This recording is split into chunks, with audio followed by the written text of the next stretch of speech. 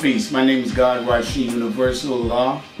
I'm from the heart of Medina, 5%, the National Archive, meaning that I record the history to make it available to all people all over the planet Earth. I give you some rallies from 1994. That was showing you that that's the furthest back that I have on recording. 94, there's about 4 different rallies on that. And then I gave you the one from 1999. That's a hot one. A lot of brothers wanted to see that. Firstborn Prince was there. Colleen was there. The father's sister, Bernice, was in that one.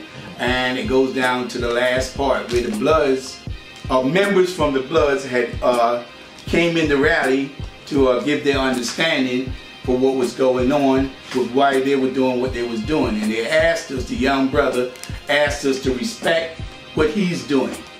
And I say peace, you know. Although you had individuals that you, like I said, you're gonna always have brothers that try to tear anything up. Almighty God Allah, to everybody welcome in here. Everybody.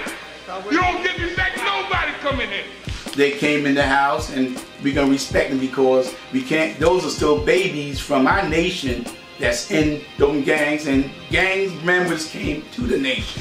From what I understand, they went amongst the gangs and brought them to the nation. So now the babies are being attracted to that. Understanding the best thing in the world. Before you make any judgment, you make sure you understand what somebody about. Because Almighty God Allah planted seeds all over the earth. All over you never know. Everywhere. Long as they bear with it to Allah, you never know where they might come from.